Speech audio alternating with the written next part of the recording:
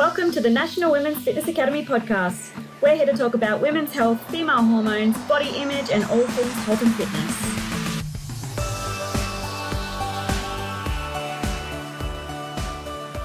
Hello, girls, and welcome back to another episode of the Women's Fitness Academy's podcast. I'm your host, Siggy, one of the WFA's educators and a body confidence coach. Today, you're in for a treat because we are going to be talking about all health things that have to do within your environment. And what a better way to actually bring on a specialist who literally breathes this for her job. And I want to welcome Aime Skilton, who is a naturopathic health educator and a mold queen. Now, with today's conversation, Aime truly believes that wellness is the birthright of every woman. It is for us to have an abundance of energy, glowing skin, happy hormones, and a body that really feels good to live in. And what a better way to have this conversation, to have an understanding of whether your nutrition is supporting you, your lifestyle supporting you, and what areas of your environments need a little bit of enhancing or changing. And what a better way to get started to understand Aime's practice about how we need to start focusing more on this intersection around our hormone health and environmental factors. So, Aime, I want to thank you for joining me. Thank you so much, Siggy. I'm so excited to be having a chat with you today. And I'm so passionate about hormones, well, women's health in general, but hormones as well. And I think today is going to be an interesting conversation for your listeners because women's hormone health is, receiving more airtime than ever. Thank God, because we've been absolutely in the dark ages forever as far as medicine and health goes, or allopathically speaking. And I think a lot of women don't realize yet that our hormones are actually just a reflection of our well-being. They're a symptom and not like the actual root problem. And I imagine your listeners are very well informed about lots to do with hormonal health, but I think what we're covering today is going to be kind of new for them. Definitely. And I want us to really dive straight into the fact of how, as you mentioned, how our hormone health Mm. is in fact intersection with our environmental and lifestyle factors. And what a better way to start this conversation around mold and the EMFs. Oh my God, I can't pronounce it. The electromagnetic fields. So for those who don't know, it's like your Wi-Fi, your internet, your phone use. And I want you to please make our listeners understand what is your belief around, mold and these electromagnetic fields and how they impact our hormones and overall health. Mm. So, literally everything we do, eat, think, breathe, say to ourselves influences our cellular health. And where that might show up depends on perhaps your own, I guess, genetic vulnerabilities or, inherited historical weaknesses, if I can call them that. So, that the name of the disease or the name of the issue, let's call it PMS, for example, could be different for every woman. But the same is true for our environment. Like our body is we're a biological, dynamic being of, bazillions of cells that make up tissues and organs and systems that are constantly in contact with our environment. And the feedback from our environment is actually dictating genetic expression as well as enzyme activity and influencing our health in a really significant way. And it's wonderful that people are so aware now that, nutrition is so important, like the quality of the food that you have, your macronutrient breakdown in line with your goals. And, I'm sure many of your listeners also take supplements, but I think all of those things, and I found this out the hard way, by the way, all of those things will get you so far, but they will not help you overcome an environmental factor because it's larger than that. It's bigger than that. It's more powerful than that.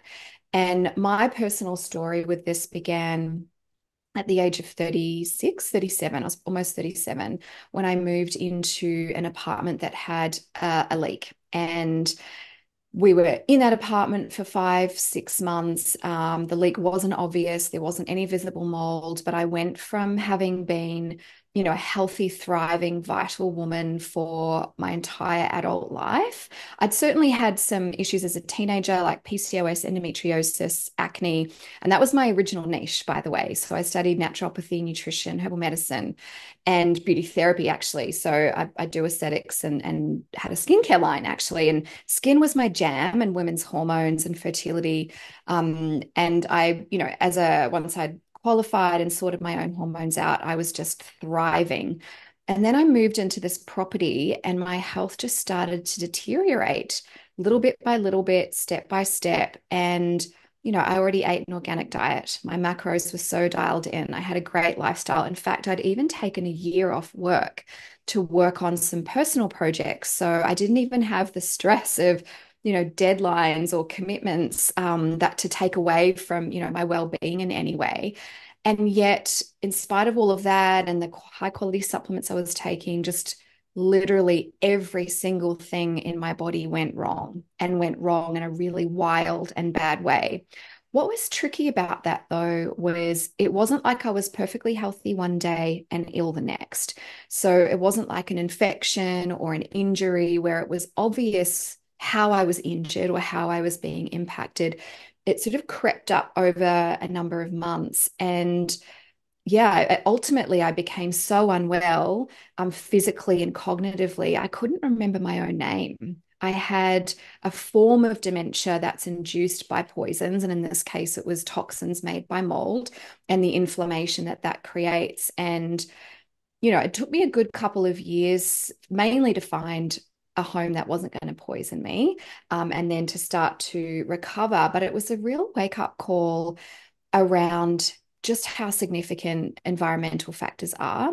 I also developed EMF sensitivity during that time, because whenever we're injured or inflamed for any other reason, we become more sensitive to environmental toxins and poisons and inflammagens and, chemicals and things like that. And so as actually really as a way to keep myself safe, I started studying building biology, starting with becoming a certified mold testing technician. Now, I never planned to actually specialize in this space, because it's actually quite a horrible space to operate in. It's not sexy, it's not fun. It's usually people are really unwell and really stressed, and there's a lot of constraints around, finding a healthy home that makes it hard to recover. It's not a matter of taking a protocol, following a protocol. But anyway, I reluctantly have ended up, focusing on this area because unfortunately, it's not in the allopathic medical curriculum. So unless you see a GP who's been trained by ACNM, which is the Australian College of Nutritional Environmental Medicine, or they're a naturopathic doctor, they have absolutely no clue about how mold can make you sick. They have no idea how to assess for it, diagnose it, or treat it. And most people, men and women, who end up with this either gaslit by the doctor, or they are subjected to a battery of tests and they just still come up empty-handed. And unfortunately, environmental medicine is actually quite scant in the naturopathic curriculum as well, certainly in Australia, which means you could actually see a really good naturopath, and if they haven't been trained in this area specifically, they will also potentially miss the signs, or they might clock that you're being made ill by mold, but they actually don't know how to advise you properly in terms of treatment, which actually step number one is sorting out the environment. So for me, I feel like I've got a foot in these two worlds. You can obviously hire a building biologist to test your home for any number of environmental toxins or inflammatory triggers, including mold and EMF, but they also can't help you with the health side of things once they've sorted the home out. So I feel a sense of duty to continue to educate in the space and talk about it and raise awareness. And also, I just couldn't walk away from it, because there just aren't enough practitioners at the moment who actually have got a handle on both sides of the coin there. Mm.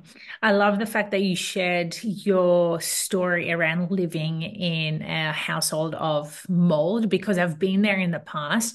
And I know for a fact that for so many years, I had no idea how badly it was affecting not only my mental health, but also like, my hormones, everything that was going on. I thought I was literally going crazy till one day I was discovering that I had some mold in the bathroom. Very similar situation to yourself where there was leakage in the Mm, bathroom, but it wasn't obvious. You couldn't tell it.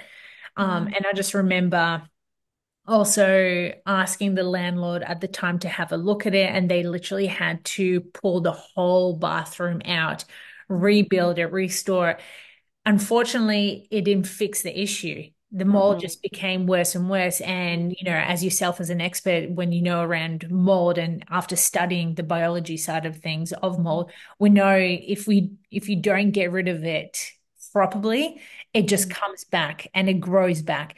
mm, And it's not funny. It's quite sad to see how certain people think they can just live with the mold. They're like, oh yeah, it's just part of the household. It's just like, no, that's like a red flag. Like you're literally sitting and breathing mm, toxins, poison into your body.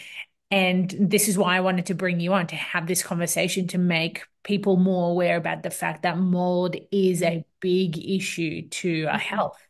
Big time. So I guess when we think about mold, like most people would probably be, like you mentioned, of the assumption that it's just a bit of a visible blight, like it's just ugly, but what it actually represents is it's a proxy for water damage. And mold's actually microscopic. So most of the time you can't see it. By the time you actually can see it, there's actually a significant issue. But often it is actually trapped inside wall cavities and subfloors and ceiling cavities. So you could have quite a significant mold problem and actually not even see it. By the way, I might just quickly mention there are other signs of mold in a home. So if you're curious, I do have a free webinar and the link will be in the show notes if you want to learn some of those other signs of like whether you've got water damage in the home. But certainly, what it actually represents is water or an elevated moisture level in the home. That actually changes the microbiome of the home.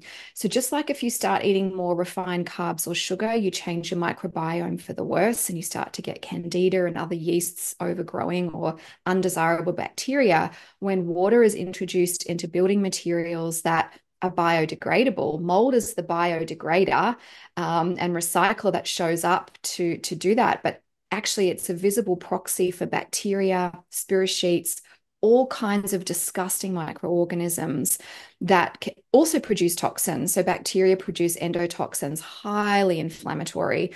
Mold toxins, of course, very poisonous and can damage organs and tissues and damage your gut microbiome.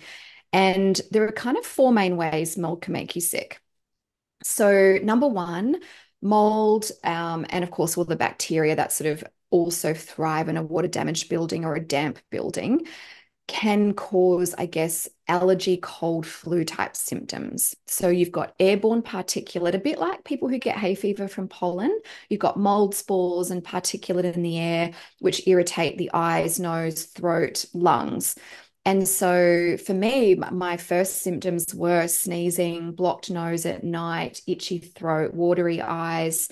So if you're taking antihistamines all the time, that's a huge red flag as a practitioner that you've actually got an environmental issue that's affecting you. Dampness also helps dust mites proliferate. Dust mites are a really common allergen as well. I actually had my first and only asthma attack of my life when I inhaled mold as well. It's known that if you grow up in a moldy home, you are much more likely to be an asthmatic or develop asthma. They haven't gone so far to say as mold causes asthma. They say it triggers or exacerbates it. But I can tell you from my experience as a non-asthmatic, I had an asthma attack due to mold, even though I'm not an asthmatic. So I think there's going to be more information coming out there. So that would be in the category of allergic type reactions. Same with eczema. There's a huge correlation with eczema and mold. The moldier the home, the worse the eczema. So if you've got bad eczema or it's unresponsive to treatment, or you're having to work really hard to stay on top of it, again, that would suggest to me there's an environmental influence that's been overlooked. Then you've got the infection part. This is the least common one, and this is really the only one that allopathic practitioners like GPs would look at, or even immunologists. I actually had a professor at a hospital in Sydney try and tell a client of mine that mold couldn't cause respiratory inflammation. And it was like, well, here's 30 papers that say the opposite. It was terrifying that a respiratory professor was so out of touch, first of all, with the scientific literature that is easily accessible to even the general public, but to also be so arrogant to not look. But anyway, infections really where they focus. So they're going to look for aspergillosis. So have you got fungi growing in your sinuses or even your lungs? But that's kind of rare and more common in people who are immunocompromised or might be on steroids for things or have other things going on. You can definitely have both of these things and also all of the things I'm mentioning, but that's probably the least common. Then thirdly, we see chronic inflammation being triggered. Now, chronic inflammation can cause all kinds of problems in the body and the brain. So mood, hormones, gut, skin, muscles, like literally everything, energy, breathing. So inflammation, and then you've also got toxicity. So, we can be poisoned by anything, whether it's a synthetic chemical or a natural chemical, for example. And in the case of water damaged molds, there are a handful of species that produce mycotoxins or poisons. And these things can damage our kidneys, damage our liver, damage our brain. So that are kind of the four main ways. The fifth thing to be mindful of, though, is if you are one of like 25, so roughly 25% of the population have a vulnerable genotype, and I'm one of them, and it actually just causes such widespread inflammation and destruction in the body. You can develop something called CIRS or CIRS, and it stands for chronic inflammatory response syndrome. And just all hell breaks loose, really, health-wise. And certainly that's what happened for me. I will say if you want to learn more about the things that mold can do to us, I also have a free ebook you can download from the show notes. Some of the big ones I see is chronic gut issues and SIBO. I see fibromyalgia. I see chronic fatigue syndrome. Obviously, hormone problems go without saying, and I might actually touch on that a little bit more deeply about how mold does that in a minute, but also weight issues. So it can be either end of the spectrum. It's more common, weight gain is more common. It can basically, the inflammation damages your hypothalamus in your brain and can cause leptin resistance. And that's what happened to me. I put on 20 kilos out of nowhere in the matter of like half a year. It was outrageous, having been the same weight my whole life, like a couple of kilos either side. It was just incredibly alarming. And of course, when you have that type of leptin resistance, you can't, nothing works to help you lose weight. And you also feel very tired all the time and fatigued. And, some people have upregulated appetite. I didn't because of my cortisol issues, but because of that, many people with leptin resistance think, oh, well, I'm just overweight because I'm hungry all the time and I can't control my appetite, when it's actually a biochemical thing. But the same is also true for being underweight. I think it has to do with a number of things, that the impact on the HPA axis or the stress it causes on the body, plus the damage to the gut lining. But also when you see someone lose weight really quickly and unexpectedly and find it really difficult to put weight on, that's another red flag to me, when those other variables are present, that there's an issue with mold. So it's definitely not something that can just cause a bit of hay fever and maybe a fungal infection in your sinuses. It's much more serious than that. And actually, in some ways, I'm quite grateful I have a dodgy mold gene, because what happens for me is when I'm exposed to mold, I get very sick very quick. Whereas someone who doesn't would happily live in a moldy, water damaged home because they're like, don't feel too affected or not affected enough that it impacts their life. And they're the ones that are going to be 20 years later, have a tumor on their kidneys, and they'll be like, where did that come from? like that doesn't run in my family, or I got some random tumors here or some random rare cancer. Well, when you're exposed to carcinogenic toxins over time, like in a place that you sleep and live in or work in, as the case may be, someday your body's just gonna have to be impacted by that. Mm. God, it's so interesting that we're talking about this because, again, going back to how you said, like some people will be so sensitive to it that it would dysregulate the nervous system and they'll notice symptoms straight away. Where there's also the other percentage of people who are not as affected by it, but eventually 10, 20 years later on, they will be affected by it. What are some signs that people can start looking out for within their home? Because as you Mm, mentioned previously, that there are stages of mold in mm, the house. mm, And when it's already showing in mm, your home, it's just like, okay, we know it's already like it's a mm, red hazard. It's not a mm. orange hazard. Yes. And so we want to know, we want to notice and understand better, like how can they manage the environment a little bit better when there is that sort of signs of mold, but not as bad that they have to literally just like chop the whole house out and like Yeah, yeah. away. Burn it down. Burn Yeah. it down. Walk away. So good question. So look, I think in the future it will be a household understanding on how to manage moisture in the environment. Um, and I might touch on some of those things in our chat today, just to help listeners to, for this episode to get started. But other, I guess, red flags that there's an issue in the home that don't include seeing a dirty patch of mold somewhere is number one, any kind of odor in the home. So a dry, clean, healthy home should smell like nothing but fresh air. So if your home has a fragrance to it, like it doesn't have to be classic musty mold smell. Mold can make all kinds of VOCs, which are gases that have their own fragrance. They can smell like anything from cheese to fermented mushrooms to alcohol to marijuana to dirty socks to vomit to rotting leaves. Like, it's a very colorful array of fragrances that mold can produce. So typically, though, it might smell a bit musty or a bit yeasty or a bit less than ideal. That's usually not a pleasant smell. So if you've got any rooms or cupboards or spaces in your home that when you walk into that space, or especially if it's been shut up for a few days because you were away for the weekend or you've come back from holiday and you're like, what smells a bit musty in here?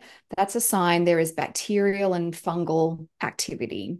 And especially if you're having to put, I mean, I'm not a fan of endocrine disrupting fragrances, but I know people will put in, diffuser reeds or room sprays or, scented candles to try and make a room smell better.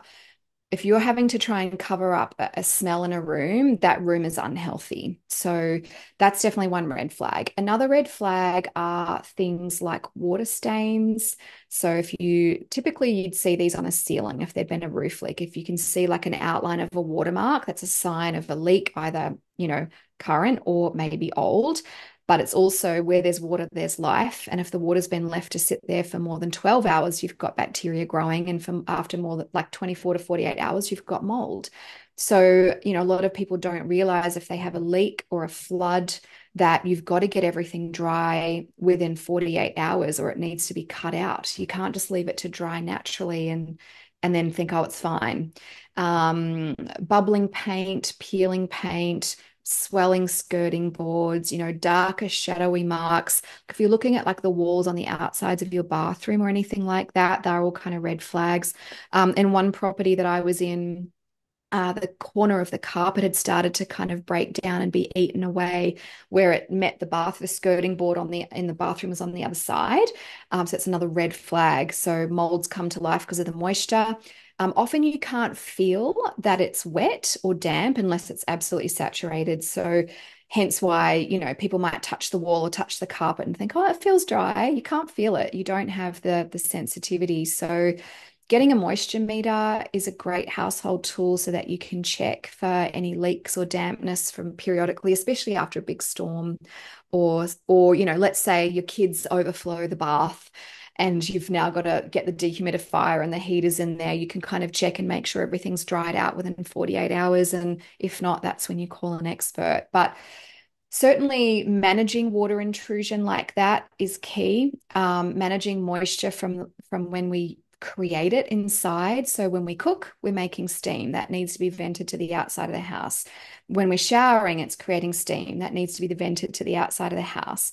If we're drying clothes inside the house, like in winter, which we often have to do because it's rainy or cold, where is that moisture going? If you're not actually actively managing it, it's being absorbed into your walls, ceilings, carpets, cushions, mattresses, couches, and making them moldy. If you're going to bed with wet hair, your pillow is moldy and you're literally breathing in all kinds of horrible microorganisms for 8 hours or night, give or take. So managing moisture is what it comes down to, because we're building properties out of mold food. And the only thing we can do to control that is keeping the humidity within 45 and 55% and making sure any other moisture is managed so it doesn't make things damp. Mm, such valuable lessons right here in regards to mold. And looking back, my old household had cracks in the walls. The painting was coming off, and I just, naive, not understanding, going, oh, they just need a fresh paint. No, that is a sign of Damp. dampness. Yeah. And it's a very common way of dampness in the bathrooms, especially some bathrooms don't have windows. So you have to keep the fan on, but too often people won't keep the fan on long enough to actually Mm, make the bathroom dry. And mm, again, that accepts the issue of mold, makes it worse. So mm, hopefully everyone who's tuning into this can start looking at their household or even the bathroom. I feel as if the bathroom is like the first place where dampness starts. big Also, time. the other parts of home, as you mentioned, like good points around after a storm or issues with like the plumbing side of things. But it's Mm, so interesting because it's not spoken openly or highly enough about. And I feel as if when we do speak about it, people tend to just brush it off. They're like, "Oh, it's not a big deal. It's not an issue. It's not going to cause any health issues." But as you've mentioned, there's mm, massive signs and red flags around it that is caused by our environmental factors like the mold exposure and how it's going to affect our hormones, our mental health, like everything is disrupted. Yeah, it certainly is. And hormones are a really big one. So there's a few ways that mold can affect our hormones. So number one, some of the mycotoxins that are produced are very strong xenoestrogens. Mm. So, the contraceptive pill HRT, they're all synthetic estrogens. We know there are xenoestrogens in man-made products that are obviously very disruptive to our hormones. But one in particular is produced by the Fusarium species, which are often found on water damaged wood. And zearalenone is actually the main one that's super toxic. It's actually bad. So, actually, this is a bit of a horror story. They do actually use it in agriculture to trigger calves, baby cows, to develop into adult heifers really quickly, Mm. because it obviously promotes sexual development. But it's carcinogenic. It also is banned in the EU from that use. It's associated with ovarian cancer, breast cancer, miscarriage, infertility, issues with breast milk production. It's an incredibly serious chemical to be exposed to. And you think about, just for a moment, how common miscarriage can be. 1 in 4 is the statistic that gets bandied around. How common issues producing breast milk can be, issues with fertility. Now, of course, there are lots of other factors that play into those things, environmental, nutritional, and otherwise. But this is like an invisible one that no one in the IVF clinic's being asked about. No one in the fertility space is asking about. And, you know, people often think about things like cancer, for example, as just bad luck or bad genes. And it truly isn't. The genetic component of cancer is less than 1%. it's predominantly environmental. And I mean that in the widest sense of the word. That means stress management, that means nutrition, it means what's your sense of purpose in the world, how well do you sleep, like all of those things. But if you've got microbes in your home manufacturing cancer-causing chemicals, and you continue to live in that and absorb them through the skin and breathe them in and ingest them, the outcome is only going to go one way. So there's a direct influence on with that particular type of mycotoxin. But second of all, the stress that being poisoned causes in the body jams up detoxification processes, including the liver. When we see, because it's a little bit like when we drink ethanol's a poison. And I'm not sitting in my ivory tower saying I don't drink wine, love a Chardonnay. But it is what it is. It's facts. And when we drink alcohol, the liver has to prioritize metabolizing ethanol over our other metabolic byproducts that need to be eliminated, because in terms of toxicity, ethanol gets, pole position. When we are metabolizing things like mycotoxins, the same thing happens. Our phase 1, phase 2, phase 3 detox pathways can only, the production line only has a certain amount of capacity, and it has to prioritize the most problematic things. And so we can see issues with estrogen metabolism, and also, all of those things are affecting us. And then thirdly, it triggers the HPA axis, and it basically has the same effect as psychological stress, except it's coming from a physiological place. Now, anytime the body is under attack, psychologically or physically, biologically, the alarm response is the same. It's a sympathetic nervous system response, which then changes a lot of different things in the body, geared towards us surviving what is supposed to be a short-term threat.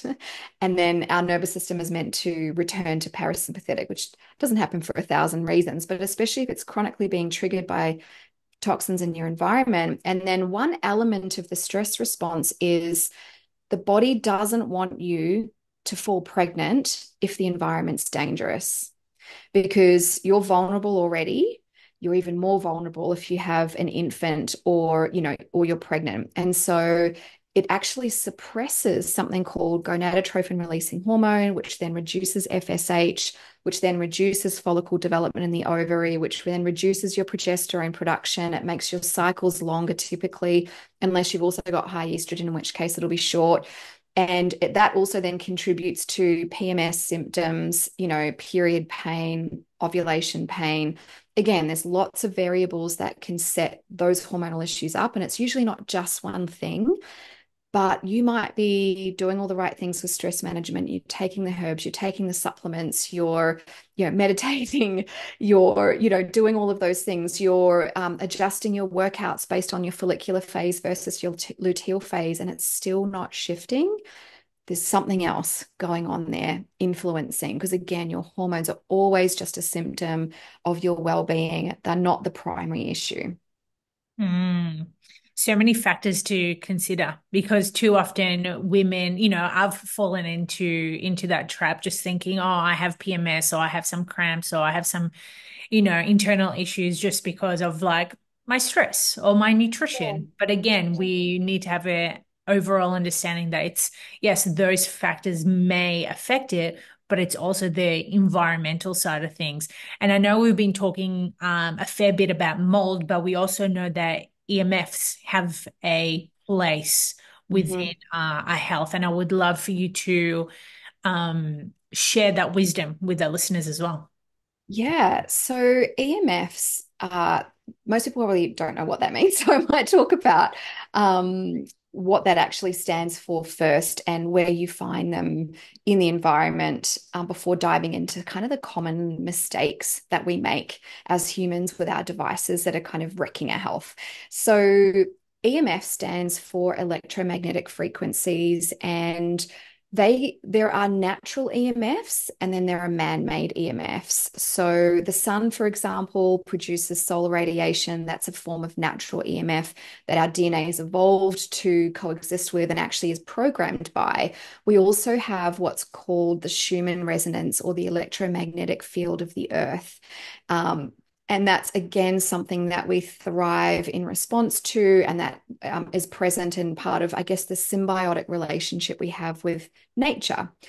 But then we also have man-made EMFs. And in the last 100 years, the amount of man-made EMFs that we're being exposed to has increased a quintillion fold. Now, if you were to write down a quintillion, it's the number one with 18 zeros after it. I mean, it's incomprehensible how large that number is.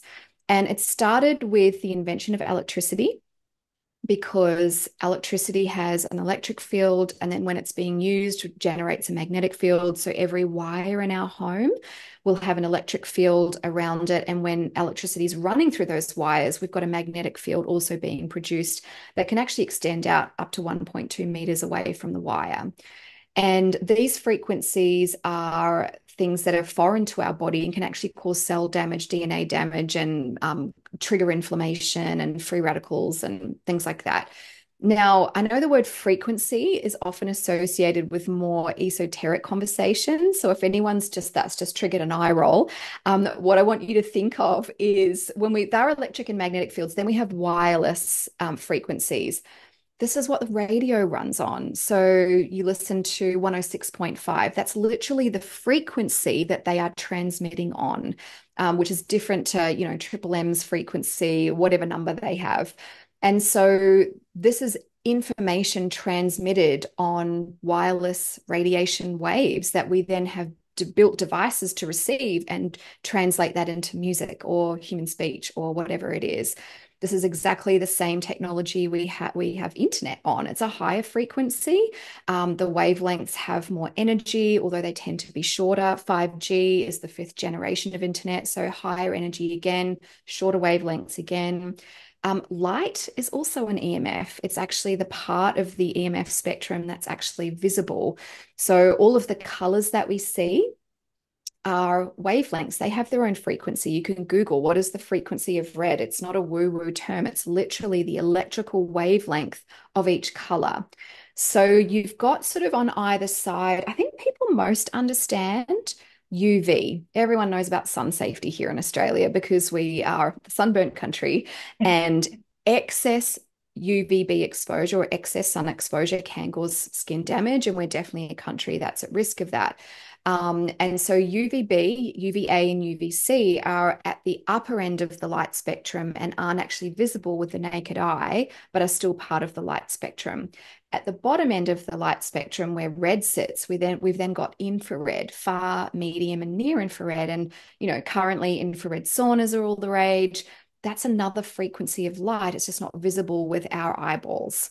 And then moving up the energy scale, we move out of non-ionizing radiation into ionizing radiation, which this category of radiation or EMFs, people know are dangerous. So things like X-rays and nuclear radiation. So really, really high energy and can cause instant damage. But non-ionizing radiation also causes damage. It's kind of like being a frog boiled in a pot slowly over time. You don't realize the cumulative damage until it's too late. And so I guess the two forms of EMF I want to talk about in this chat that I think probably would make the most difference for women is exposure to artificial light and blue light and how that damages our hormones and circadian rhythm, but also wireless radiation, because wireless devices are everywhere. Wireless headphones, our cell phones, our Wi-Fi, wireless speakers. I've seen wireless vibrators. I've seen, all of those health devices, the smart health devices, the wearable bands and the heart monitors. If they're emitting Bluetooth, they are damaging your health in the name of recording. I got one here. No, but wait, is that an Oura ring? Yeah, but I turn mine off during night. Perfect. Some of them are great, and I do support the Oura ring because you can turn the wireless component off. Yeah. So there are exceptions to this, but if you can't turn the wireless part off, then it's actually counterproductive in some ways. And basically, EMFs, if you think about them like free radicals or a toxin, they're just an electrical, energetic toxin. And the longer you're exposed to it or the closer you are to the source, the more damage that's going to be done. for the love of God, if you are someone who tucks their mobile phone into their bra or the waistband of your pants, put it in flight mode. Make sure the Bluetooth's off, the Wi-Fi is off, and it's in flight mode. Download your podcast, download the Spotify playlist so that you're not irradiating your breasts or your pelvic organs or any of your body for that matter. Do not sleep with your phone near your bed head or under your pillow. Don't charge it near you. Make it in flight mode and put it somewhere else. Every time I see someone wearing wireless headphones, it's the same as seeing someone with 20 cigarettes in their mouth. I'm like, you're just asking for brain cancer. The link between wireless radiation and glioblastoma is well established, and you're actually putting it right next to your cranium, especially if you're wearing both, because the two actually then are transmitting to each other as well as to your phone. Wow. And so you're just absolutely irradiating your head. Now, we know if you use your cell phone, holding it next to your head for 10 minutes a day over the course of 10 years, your risk of glioblastoma is increased by 200%. Cool. Now, most people natter on their phone for hours at a time. And then, of course, it's still transmitting when you're not using it, by the way. So if it's in your handbag under your arm or it's sitting on your desk, you're constantly being exposed. Now, those wireless headphones produce up to 17 times more radiation than the cell phone.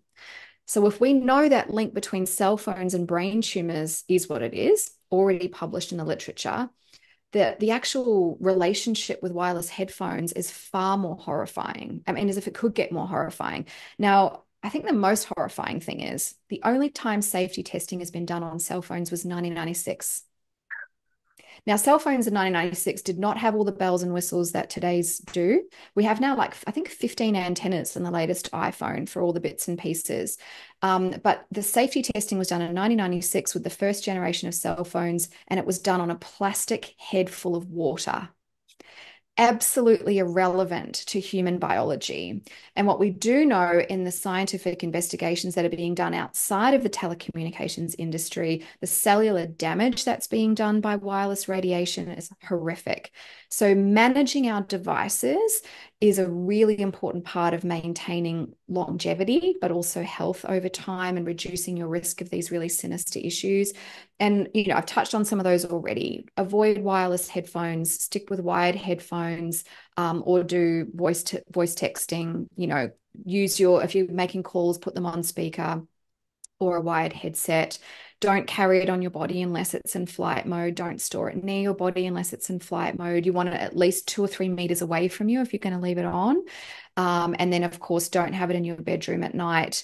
And if you do, make sure it's like 10 feet away from you and in flight mode. So that'd be the key things. The other wireless radiation tips I've got for you is make sure your Wi-Fi is off at night. In an ideal world, you'd hardwire your internet. You can also hardwire your cell phone, so you don't have to be, cruising the net using a wireless connection. But at least, I work from home, so I can put an Ethernet cable from my modem into my laptop and not have the Wi-Fi on at all.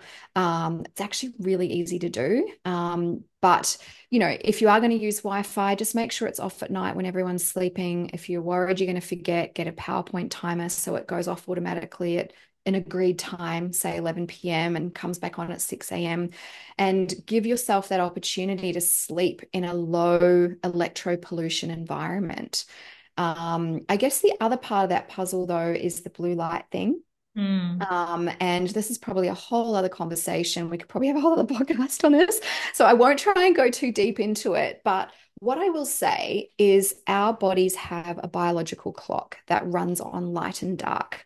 We have the main primary clock in the brain called the suprachiasmatic nucleus, but also every single one of our cells, even our gut cells, have got light sensors, and light penetrates into our body. And basically, if I was to simplify it just, really unscientifically, our genes do different things when light is present than when light is absent.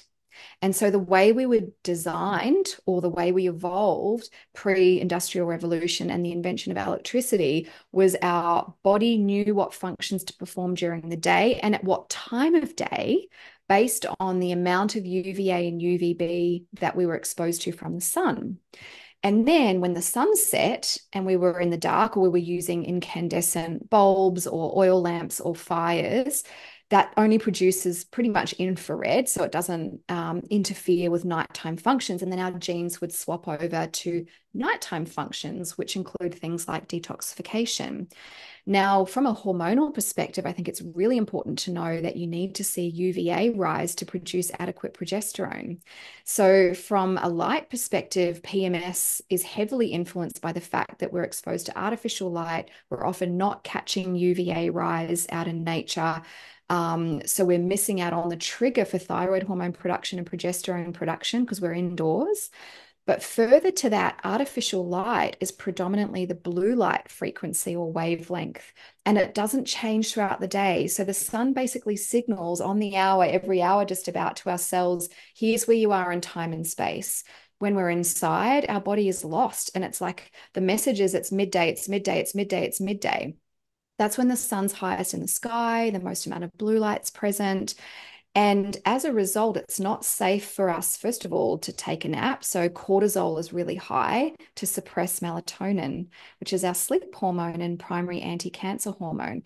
It's no wonder people are having sleep issues and wake feeling tired, because we come home, the sun goes down, we turn the lights on and continue to tell our body it's midday, it's midday, it's midday, it's midday. And then we stare at devices, whether it's a TV, a laptop, or a phone, and that's telling our body it's midday, midday. And then we switch everything off and say, surprise, it's midnight. And it's like going from 150 kilometers an hour to zero. The body can't. The cortisol suppress melatonin. You've actually missed that window between 10 p.m. and 12 a.m. to get maximum melatonin for leptin docking and therefore weight and energy regulation. So blue light can make you overweight, literally. So managing blue light and managing EMFs is a key environmental strategy for well-being. And if you want a quick guide to get started with blue light, I actually did create a free PDF you can download too that outlines some of these basics to help reduce your exposure. One of the many things that helped me change my lifestyle was disabling my wireless devices at nighttime, especially my Wi-Fi router, because for so many years I was trying to figure out, why am I sleeping so poorly? Why am I waking up throughout the night? Why am I waking up fatigued and just like really like restless nights? And I remember many years ago with one of my mentors, he asked me, where do I place my Wi-Fi routers? And I said, oh, it's like on the other side of my bedroom. And he's like, I want you to start. Yeah, I had no idea. And he's like, I want you to start turning it off every night before you go to bed, so it's completely shut off. And I think that was like the first light bulb moment I had. I slept throughout the whole night, woke up the next morning feeling fine. And it just shows you just a simple change like that makes such a big significance.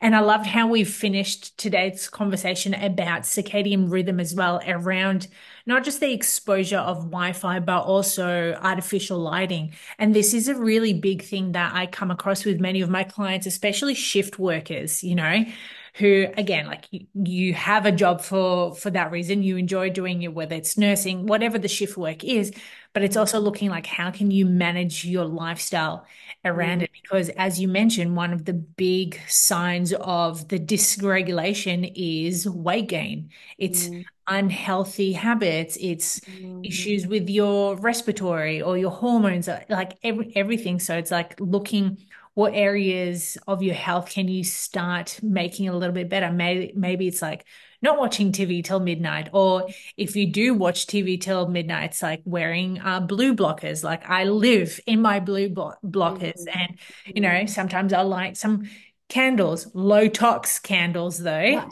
Nice. Yeah, low tox. Yeah, we know, we've learned it.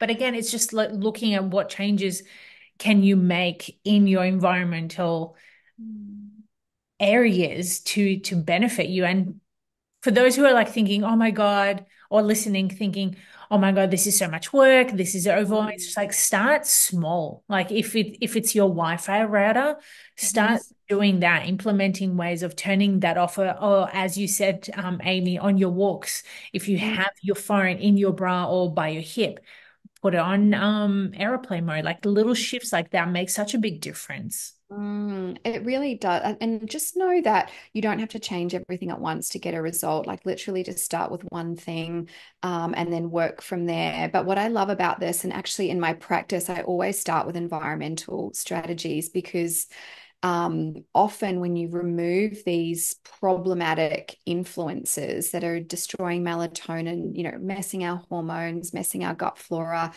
um, you then don't have to take all these supplements, and you might not even have to change much in your diet because you're actually removing those things that are triggering inflammation and cellular damage. And then you get to see what's really true for you. So these are either free or low cost, like one-off investments like blue blockers or a PowerPoint timer, for example, or a thermohygrometer to monitor the humidity at home. They just become just another habit, another part of your habit stacking. So, if you live in a really dry, arid place, start with EMFs and blue light. If you live in a damper place, maybe start with managing moisture and monitoring the humidity, and go from there. You're not going to die tomorrow if you don't fix it all today. So it's all good. Human bodies are incredibly resilient. We're designed to regenerate. And every time you take away another thing that's getting in the way of your health, your body will respond in kind. But yeah, I guess in conclusion, I'll just say if you're dealing with stuff that you're just having to work very hard to stay on top of, or it's not responding, that's a red flag. There's environmental influences. Also, if you're dealing with anything, start with the environment because, one less pill, one less dietary change, I think is a win for us all. The less we need to do on a day-to-day basis to manage our symptoms and actually get to the root cause is a worthwhile endeavor. And hopefully this is, if you've have noticed anything in this episode that maybe rings true for you, this will help you investigate that a bit further and ultimately improve your health. I love everything about that. Aime, thank you so much again for joining us. And for those who have been listening, as Aime said, like once you get the right pieces in place around your environmental, nutrition support, lifestyle, whatever it is, everything starts working a little bit better. So if you enjoyed today's podcast, please make sure that you screenshot it, tag us at the Women's Fitness Academy. And then till next time, let's make more of a positive impact on our personal health journeys. Thanks, Siggy. Thanks for having me.